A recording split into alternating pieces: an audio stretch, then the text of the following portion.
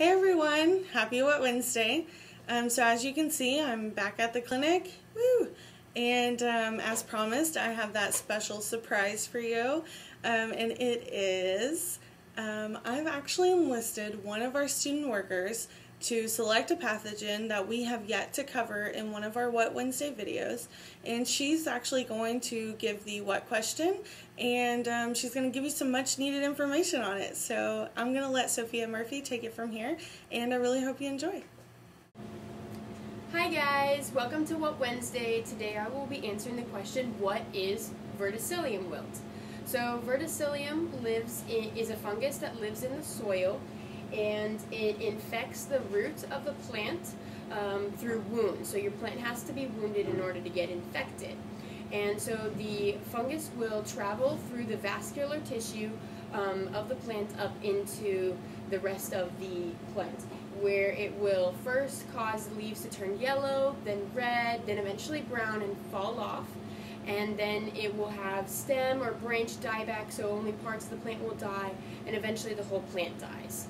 An obvious pointer to verticillium is that if you peel back the branch or the bark on your plant, you can sometimes see streaming on the bark, and it's like a darker color than the rest of the wood, and I can show you a closer up picture later on in the video. So verticillium, to be identified, has to be done in our lab, where we will look at the roots to see microsclerotia, and if we do observe them, we'll take root tissue and put it on some media and let it grow, and then we can observe more microsclerotia. We can observe the special conidiophores, so the branching conidiophores, that is an obvious pointer to verticillium wilt, and the conidia. And I will show you pictures of all of those.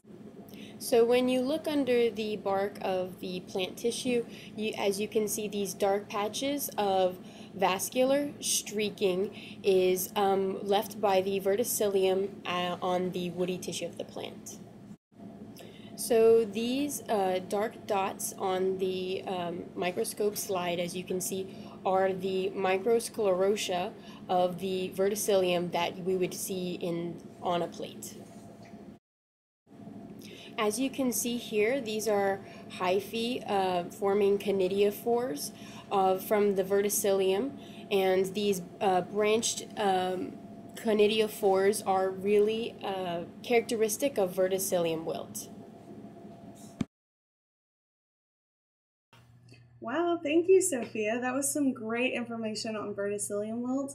And you may be wondering, if your plant does get infected with this particular type of fungus, what to do about it.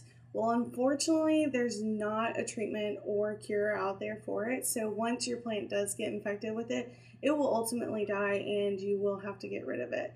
So I'm really sorry for the bad news, but it was still some great information, right?